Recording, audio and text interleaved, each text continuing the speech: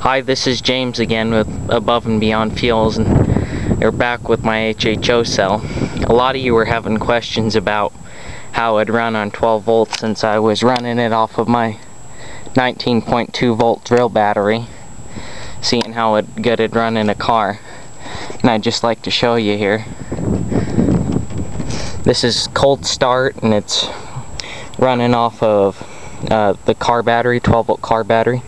You can hear the fan going, maybe. Seems to be working pretty good. It's bubbling pretty good, and I got it hooked up to an amp meter. Right now the amp meter showing just a little bit under 4 amps. And it seems to be working pretty good. The cooler's pretty cold.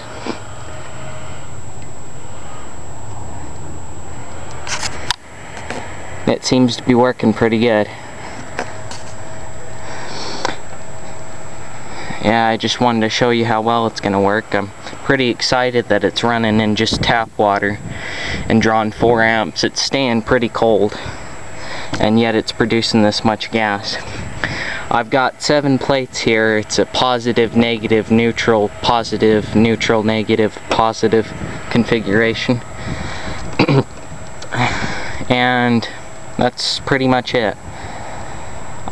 In my next video, I'm going to be showing the fixed flashback arrestor, and I'm going to be using the torch, cutting some metal with it. And I guess that's pretty much about it, and I was just wanting to show you this. Thank you, and if you have any questions or requests or anything, just let me know. And that's pretty much it. Thanks.